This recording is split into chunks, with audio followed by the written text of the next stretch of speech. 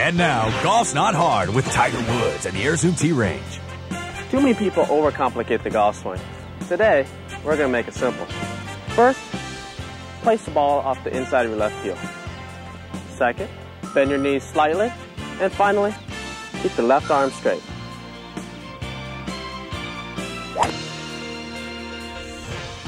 Voila, you're on your way to a better golf swing. Of course, you also want to maintain the triangle too, and lead with your hips.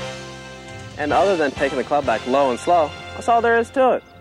As long as you allow your weight to shift to the inside of your right foot and keep the club face square and your left heel planted and the V between your thumb and forefinger pointed to your right shoulder and the club grip gently like a wounded bird and your left shoulder under your chin, allowing your hands to rotate through the impact area and maintaining a stable lower body position while finishing with your belt buckle facing the target with your rear elbow hinge.